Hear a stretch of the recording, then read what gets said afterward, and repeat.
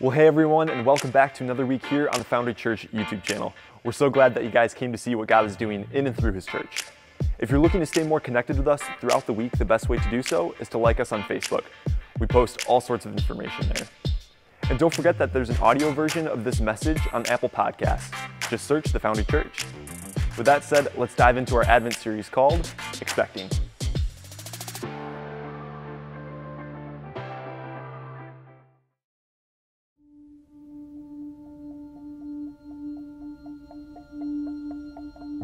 People walking in darkness have seen a great light.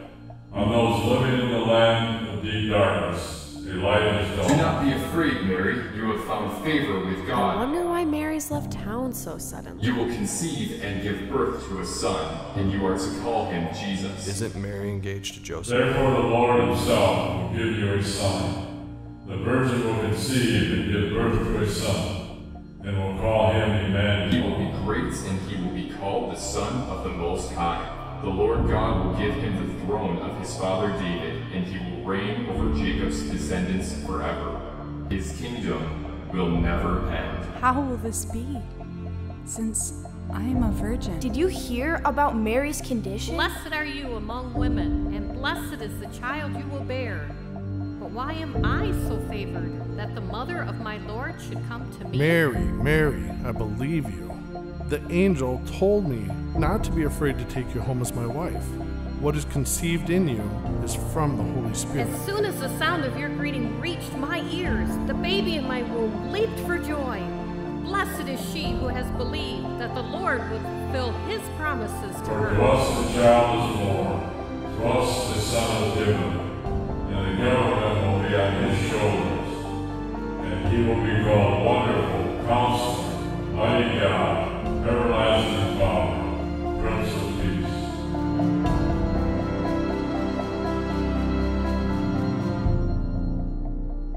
I am the Lord's servant.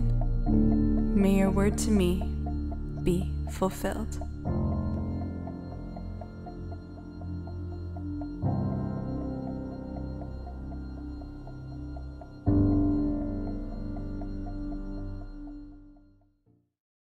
Hey everyone, my name is Matt Koomen. I'm excited to be with you guys today. As you saw, we are in a series on expecting. I mean, especially this time of year, there's so many things that we expect, right? There's so many different things that we expect in this season. Especially, how many of you have an expectation when the Christmas tree goes up? Right? Yeah, a few of you. I was raised on after Thanksgiving, the Christmas tree could go up. Any of you like that too? It may go up after that.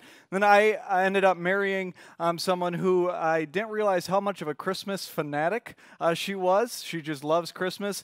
And every year it seems to get earlier and earlier. I try to fight it, but this year it ended up going up November 1. What? Yeah, that's not even legal, I don't think.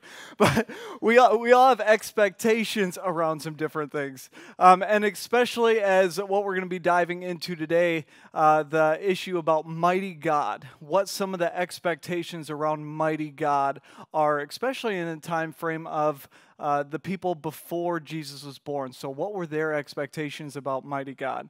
So to do that, we're going to look at some of the key verses in Isaiah 9. So if you have your Bibles, you can turn with me there. Otherwise, the words are going to be on the screen. So Isaiah 9 says this, "For to us a child is born, to us a son is given. And the government will be on his shoulders, and he will be called Wonderful Counselor, Mighty God, Everlasting Father, and Prince of Peace. Of the greatness of his government and peace there will be no end. He will reign on David's throne and over his kingdom, establishing and upholding it with justice and righteousness from that time on and forever. The zeal of the Lord Almighty will accomplish this."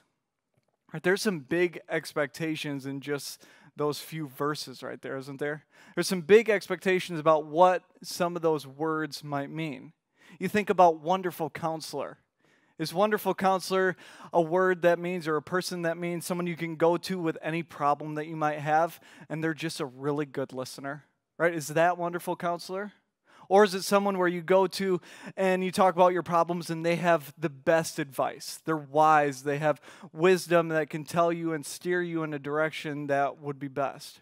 Right? Those are kind of two different things. What does it mean? What are the expectations around that? In the same way, there's mighty God. Right? Is mighty God someone who you can go to with any problem and they'll help you fix it because they're just that big and they're that mighty? Or is it a warrior, right? A protector, someone who will protect you from things and go to battle for you because they're so mighty. See, there's different expectations for the same word, and we can often hear things differently. I think of especially this time of year with parties, right? If you say that the party is at 6 o'clock, we'd love for you to come to the party. There's 3 different types of people. Aren't there? There's the group of people that show up at 5:30 and walk in the door and say, hey, what can we help with? And you think, well, we're still cleaning, so maybe go back to your car for a half hour because we told you 6 o'clock, right? There's those type of people. There's also the type of people who will kind of map quest it. No, that's not a real thing anymore. They Google Maps it, right? That's better. They Google Maps it and figure out exactly how far away they are from your house, and they'll leave at the exact time, and they will speed up or slow down depending on how the traffic's doing, and they will pull in the driveway right at 6 o'clock, right on time. And then there's also the type of people that, oh, the party's at 6? Well, I'll leave my house at 6 or maybe 6:15 because I want to show up fashionably late. I do not want to be the first people there. I'm going to show up when the party is rolling, and that is when I get there. Right? There's different expectations about the same thing sometimes. And in a similar way, the people in the Old Testament would read the scriptures or prophecies in different ways. They'd be the same scripture, but yet there's different ideas that come around it, especially over prophecies. And you see, if you're not familiar with the word prophecies, it's kind of a foretelling or a prediction or forecast for what's to come. And in the case of the Bible, it's the prediction or forecast of who the Savior or Messiah is going to be. And what's fascinating about before when Jesus was born and people were reading the scriptures, they would be really well versed in the scriptures because their schooling process wouldn't be so much about studying science or math. They would be studying the scriptures rigorously, right? By the time many of them would get through school and they would have read the whole Bible and have been studying the whole Old Testament. And if they were good at it, they would even get to the point that they would have the whole Old Testament memorized. So you can imagine that in this time frame before Jesus was born, these people knew the scriptures, right? And they knew the prophecies. They knew what to look for when it was talking about the Savior and Messiah. They knew a lot of those things. So I'm going to read a few verses from different books in the Old Testament, and I want you to be thinking about if you were in their shoes, if you were around before Jesus was born, what kind of a Savior would you be thinking about? What pops into your mind? So we're going to start with Exodus 15. Now, at that time, this was right after Moses kind of delivered everyone from the Egyptians. Okay, so they've just been kind of saved from slavery, and it says this: I will sing to the Lord, for he is highly exalted. The horse and its rider he has hurled into the sea. The Lord is my strength and my song. He has become my salvation. He is my God, and I will praise him, my Father's God, and I will exalt him. The Lord is a warrior. The Lord is his name. What do you think about? When you hear those words, what comes to mind for who that Savior is going to be, who he's going to look like? What about this one from Jeremiah 20? But the Lord is with me like a mighty warrior. So my persecutors will stumble and not prevail. They will fail and be thoroughly disgraced. Their dishonor will never be forgotten. What do you picture? Who do you see in your mind when you think about these things? Isaiah 42, the Lord will march out like a mighty man, like a warrior. He will stir up his zeal. With a shout, he will raise the battle cry and will triumph over his enemies. What are you thinking? Even the verses we just read to start off from Isaiah 9, of the greatness of his government and peace, there will be no end. He will reign on David's throne and over his kingdom, establishing and upholding it with justice and righteousness from that time on and forever. See, knowing all these things, when you put yourself in that story, what kind of person are you picturing? When you hear about the prophecies of the coming Messiah and the coming Savior, who do you think is going to be filling those shoes? When you're thinking about who's coming, who comes to mind? See, you picture a warrior, right? Someone who's going to fight for them in battle. And what does Jesus come as? He comes as a baby in a manger in a place that really wasn't very powerful. We read in Luke about his birth. It says, "So Joseph also went from the town of Nazareth in Galilee to Judea to Bethlehem, the town of David, because he belonged to the house and the line of David. He went there to register with Mary, who was pledged to be married to him and was expecting a child. While they were there, the time came for the baby to be born, and she gave birth to a firstborn, a son. She wrapped him in cloths and placed him in a manger, because there was no guest room available for them." So how did Jesus come and how did Jesus enter this world?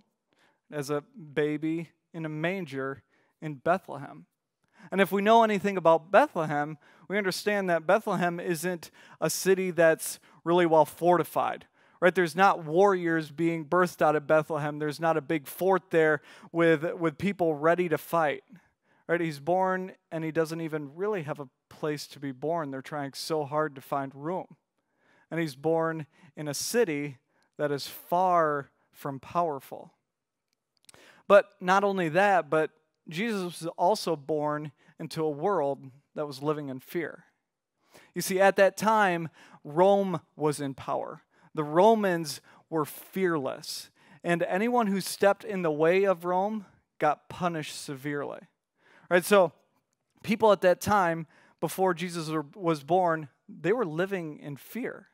Because if they stepped out of line, Rome was not afraid to put people on a cross. There were mass murders and people hung on crosses daily. It was an image that everyone would be aware of. These people were living in fear. You see, at that time, they were praying for a warrior. They were praying for a Savior who would come and save them from the Romans, who would lead them into battle and stop the persecution that was happening.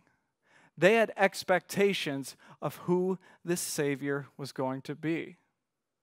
But when Jesus was born, you could say they had unmet expectations. Because it didn't just stop when he was born. Right? It didn't change as he was growing up. He didn't get older and start going to battle, and he didn't start training with swords and knives and ready to fight, did he? No, we find that Jesus at the age of 12 went to the temple and he started teaching. Right? He's not learning how to use swords well. He's not fighting. He's not going into combat to figure out how to win. He's teaching in the temple. And it doesn't just stop there. What they figure out that when Jesus starts his ministry, when he's about 30 years old, Jesus is spending time with the very people that the Jews hated the most.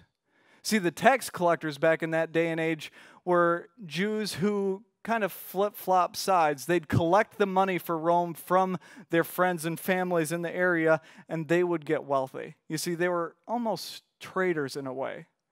And Jesus is eating with them and sharing meals, and he's spending time with those kind of people. He's not trying to fight them. He is sharing food with them. Right? That is not what they expected.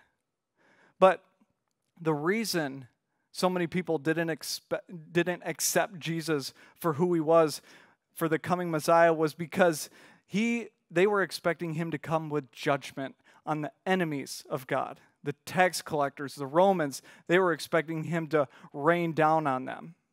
And instead, he came to offer forgiveness. And that didn't ring really well with many of those people. It wasn't that they hadn't read the scriptures. right? These people knew the scriptures and knew what to look for.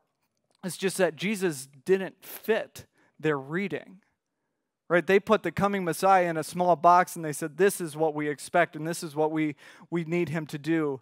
And Jesus didn't fit that bill. See, what expectations do we have? Right? When we relate it to our lives, what expectations do we have?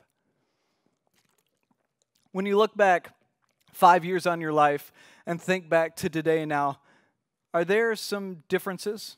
Right? Did you expect some things 5 years ago that you really thought you'd be in a different spot now? See, maybe if you're a student or in high school or college, you thought you'd make a sports team, right? And you thought maybe you could play in college and maybe someday you could play professionally. And then you don't make the sports team. Trust me, I can relate to that one. Coaches weren't typically looking for lanky and uncoordinated people on their teams. You see, maybe you expected to be in a different job, or you expected to have a promotion and be moving up the corporate ladder, and yet it didn't go as you expected. You're still in a different spot. Or maybe your family looks different than you imagined. Maybe by now you thought you'd have little kids running around your house. Maybe there's an empty table at the dinner table that wasn't empty a few years ago. Maybe our families are different than we expected. Or maybe you just thought you'd have more hair on your head after 5 years, right? We have different expectations about different things going on in our lives. And how do we feel when we're let down on expectations, right? If you're anything like me, you're frustrated, right? Frustrated, maybe angry, you get upset, disappointed that things didn't work out like you anticipated. See, we want a specific thing when we ask God sometimes, right? We want a very specific thing and we want him to answer in a specific way. And when it doesn't go out as we planned, we get frustrated. Those emotions are real. See, and this got really personal for me about a year ago. Actually, I was in a job that I loved the people in. I was a youth pastor, and I was one of those youth pastors that when there was going to be a bunch of snow, I'd text all the students and be like, if there's a snow day, we are all hanging out. You're all coming to church at 9 o'clock if there's a snow day. So we'd have this all figured out, because if there's a snow day, it's not safe enough to go to school, but it is safe enough to come to church, right? That's all right. So I just had a blast with the students. I had a ton of fun building relationships with parents. And I was starting to get to the point where I felt like God was pushing me to have a different calling or a different purpose. And I kind of shared those things with my wife, and we were wrestling with what that would look like. And she actually started praying about those things and writing them in a prayer journal. And I didn't actually know that was happening. And about a week and a half ago, we went out on a date and went to Koomen's for ice cream, because why wouldn't you get ice cream when it's 20 degrees outside? And went to Koomen's, and we were sitting there talking, and she's like, I was looking through my prayer journals, and one really stuck out from a year ago. See, on December 7, so a year ago from this weekend, my wife wrote this in her prayer journal. She said this: I pray that you give Matt what he needs to push him and guide him in the direction you have planned for him and for us. I pray that you have in store for Matt that he uses those gifts and helps him find such a purpose for his job that it's nothing we could even dream of for ourselves. See, she continued to write prayers like that. We were asking God to show up, and in February, he showed up, and we completely missed him. We didn't even know he was there. You see, in February, all of a sudden, I had a job, and I was in a job that had an end date, and I wasn't ready for it, and there was no viable options out there for me to continue working at the church. You see, I had to look around at all the students and all the parents that we had built relationships with over the last 5 or 6 years and think, well, I'm not actually going to be in their life nearly as much as I used to be. See, all of a sudden, all those things were starting to change. and I wrestled with God and said, why are you doing this, right? I didn't ask for this. Why aren't you present in our lives right now? What are you doing? And for months, we wrestled with where God was. We were trying so hard to see how God was working in our lives, and we just couldn't. We couldn't figure out what he was trying to do. We were so frustrated and even questioning God to the extent of like, do you even want me in ministry anymore? Like I thought you wanted me to be in ministry, and why are you taking this away from me? See, but then we realized that, and we just currently realized that we did ask for that in a way, right? Jalen asked for purpose in my work and a calling for what we believed in, and God, he more than answered. You see, but it wasn't on our terms or in the way that we had kind of outlined for it to happen. See, it wasn't until a few weeks ago that Jalen looked back at that prayer journal and thought, oh my word, like we actually asked for this. You see, my wife prayed for me to find purpose in my work and a love for God and a love for the things that are going on in the church, and he answered it.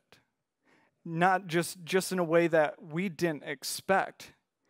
And see, that's exactly what he did with Jesus, didn't he? When he sent his son Jesus, he came in a very unexpected way. You see, the people back in that day and age were looking for someone to come and save the world. They needed a savior from Rome, and Jesus came, right? He came as a savior, but he came as a savior over their eternal lives. You see, they wanted a king, someone who would reign over them and protect them from people. And Jesus came as a king. But he came as the King of Kings, even more than they could imagine. You see, they wanted a protector, someone who would fight for them. And Jesus, he came as a protector over their spirits, right, over their souls. And I don't know where you're expecting God to show up in your life. And I don't know where you are on that journey of moments, whether you're at the beginning of it and you don't know where God is, or you're in the middle of it and you're still like, I'm even more confused than in the beginning, right? Or if you're in the end like, okay, I can see where God was working through those moments, whether I saw it or not. See, what I do know is that we need to focus, we can't focus on the letdown. We need to be focusing on what he is doing. You see, about a month after I was told that I wasn't going to have a job much longer at South Harbor, I had a conversation with two of the parents, a couple, and they were very involved with student ministries where I was working. They would go on a lot of trips with us. We really respected them. So we went out. They didn't know what was going on. We went out to dinner with them at Pete's Bar and Grill in Byron Center, because why wouldn't you go to Pete's Bar and Grill? And we started explaining what was going on in our lives. And I kind of poured out my heart for where I was at and why I didn't think God was present in our lives. And I literally started weeping in a bar, which is weird. I wouldn't encourage that. It's people look at you in a different way. See, but what stuck out to me is during that conversation, they stopped and said, I know how painful this is now. Like, they just couldn't imagine the pain we were going through. But they're like, you need to understand, we cannot wait to see what God does in your life, because he is working in some crazy ways right now. You guys are going to be in a very different spot in a little bit. We just don't know what it is now. We are so excited to see what God does in your life. Oh man. How crazy is that? Right? What would it look like if we poured into people and thought, oh, God is in your life. You just can't see it now. If there's big things going on in your life, there is a reason for it. Sometimes we just have God painted in this tiny box in the way we want him to answer our prayers. And yet, when he answers them in a way that's just off to the side of it, we don't even think he's present because it's not what we expected. The question I want you to ask yourselves, do you reject God when he doesn't show up as you expected? See, the people back in the Old Testament, there's a very, very good image of after Jesus has done his ministry, he is on a stage in front of a ton of people with Pilate on one side of him and Barabbas on the other. And Pilate doesn't think Jesus has done anything wrong, but what he asks the crowd, he says, do you want me to release Barabbas or Jesus? What do you want me to do with Jesus? Well, I haven't found anything wrong from him. What do you want me to do? Crucify him. Crucify him. The crowd continued shouting. And that's what happened. You see, they rejected him. Because Jesus came as everything they asked for. He came as the Savior. He came as their King. He came as their protector. But he didn't fit into the box that they had created for what their Savior, King, and protector looked like. And they rejected him. See, what's fascinating about the person standing next to Jesus, Barabbas, is that he was very different than Jesus. But he was what the crowd expected. You see, Barabbas was known as a zealot, and he had been in and out of jail most likely for most of his life. Zealots would rise up against the higher power, so in that case Rome, and would try murder as many soldiers as they possibly could. So Barabbas was someone that the crowd anticipated, right? They expected someone more like Barabbas, someone who would be ready to stand up and fight for them.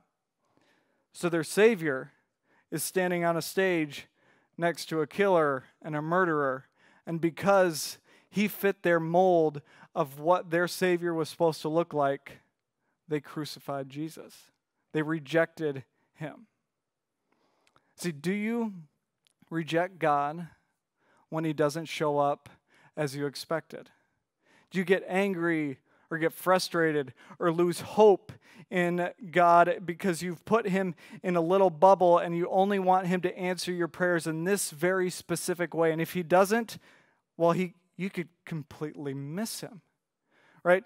Do you start to get angry and confused and start relying on your own worldly ideas, right? Do you forget to, okay, God, if you're not going to answer my prayers, I'm going to figure out a way to do it myself?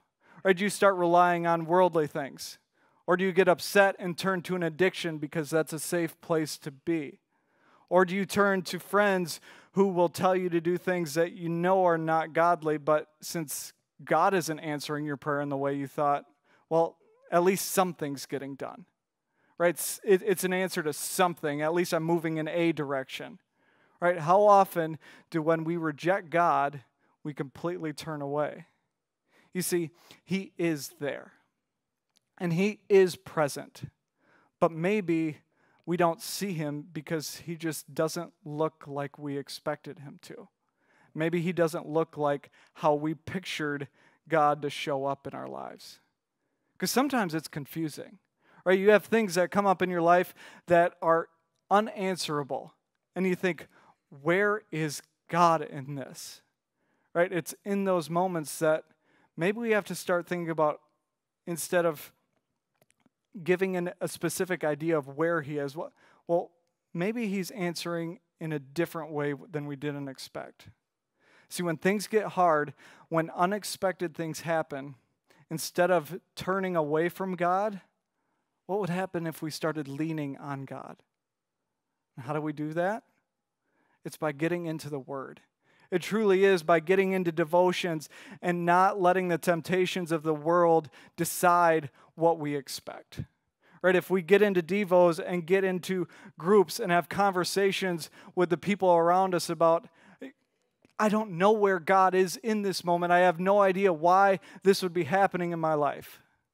Right? Me and Jalen were at a loss when things went down with us. And it wasn't until we had people speak into our lives that, oh, God is working in you. You just don't know it yet. It's going to be so exciting. See, and it was for us because God opened a door for us. And that door was here at the Foundry. And that door led me to be able to preach. And then help Eric and Erica with content and devotions.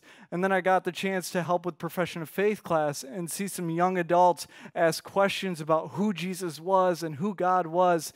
And I got to laugh with a staff like I've never laughed before. You see, God is working. He is there. Sometimes he's just not in that perfect little box that we expected him to be in. See, how can you lean on him? It's by having conversations with your groups about where God is in your life. Because sometimes we are so blinded by what's happening that we can't see how God is working. See, we have a mighty God. Listen to this last thing. We have a mighty God, and he is there even in the most unmet expectations that we have going on around us. Will you pray with me? Heavenly Father, I thank you for your word, and I thank you for the way you spoke through Isaiah and the different meanings we can hear behind mighty God. And I ask that we don't fall into the same temptations that the people did in the Old Testament to think what it looks like to have a mighty God. And I ask that you take the things you've taught us about who you are and what you do in our lives, and you help us to avoid worldly things around us. I ask that we always lean on you in what we say and we do. In your name we pray. Amen. Hey, thanks for joining us for this week's message. If you're looking for a way to prepare yourself for next week's, what you can do is you can click the link below in the description, and that'll take you to our weekly devotions page. Devotions are a crucial part of what we call our weekly rhythm here at the Foundry, so make sure you check that out. Thanks again for joining us, and we hope to see you again next week.